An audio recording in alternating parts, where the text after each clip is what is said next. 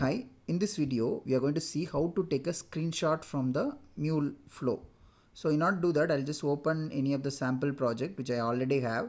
So this particular flow has or this particular configuration has two different flow. So for example, I wanted to take a screenshot of this. How do I do it? You select the canvas and you just click this camera icon, and once you click that, and you'll be able to save that as an application file. And here I'll just give this was a screenshot my one. Okay, so I'll just give it this name, and when you save it, right, you can save it in a JPG or PNG or BMP format. I'll save it as a JPG format and I'll click save. Okay, so it will be there in my downloads folder, and if you look at the download folder, this is the screenshot I just took it. You will be able to see both the flows are available in the same screenshot.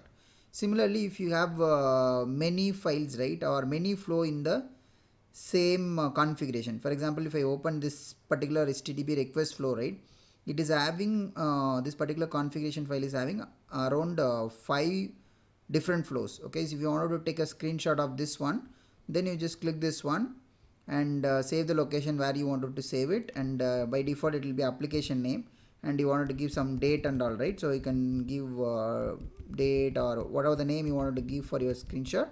You can give it, and I can save it in a PNG as well. So I'll click save and I'll go to the download folder where I saved the file, right, and now I'll open the screenshot which I took it. See here, the screenshot is having all the 5 flows. If you wanted to maximize and see, you can see that as well. But when we take the snapshot, it will take the entire image or entire configuration XML, where whatever the flow you have, right, the entire thing it will take as a screenshot.